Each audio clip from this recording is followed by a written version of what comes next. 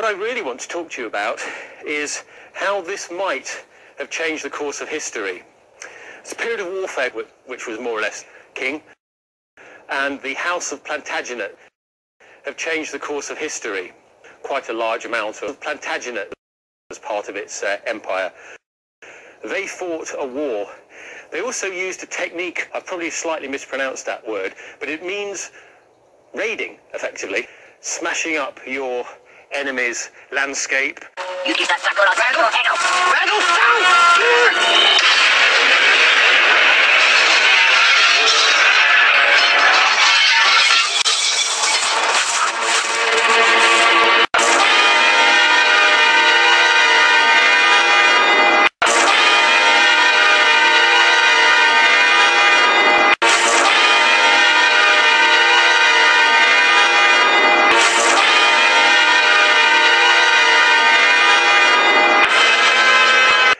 It's political terror. It sends your ordinary people into hiding behind fortresses.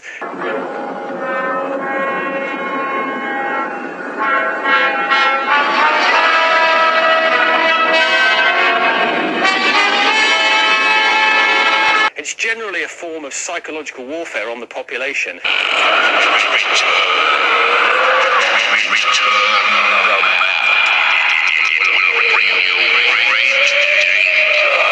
It's generally a form of psychological warfare on the population, but it needs a very mobile force.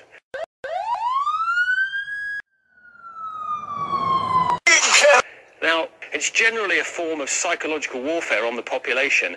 The English were famous. The question is, can you or did you use psychological warfare on the population?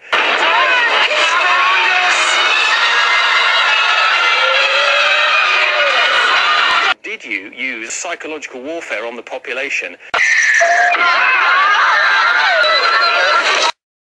And what are the complications of using that particular weapon while mounted?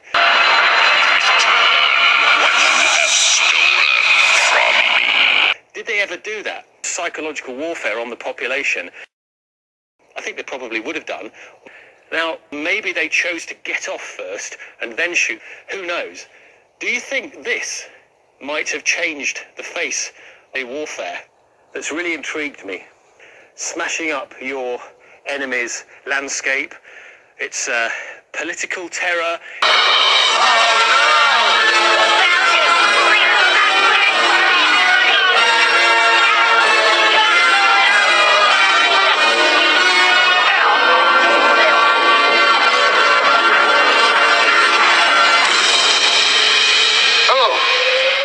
It's political terror.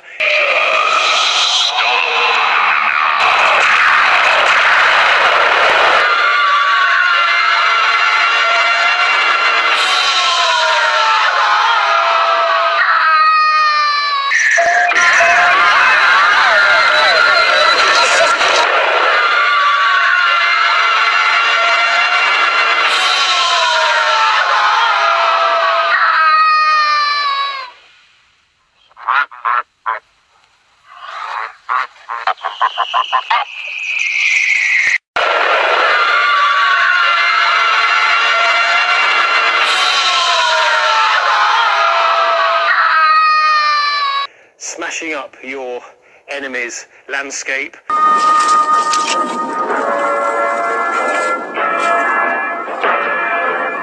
It's political terror.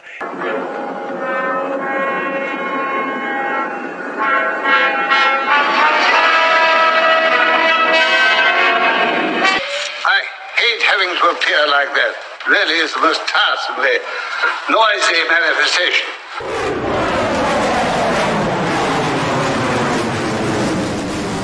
Smashing up your enemy's landscape.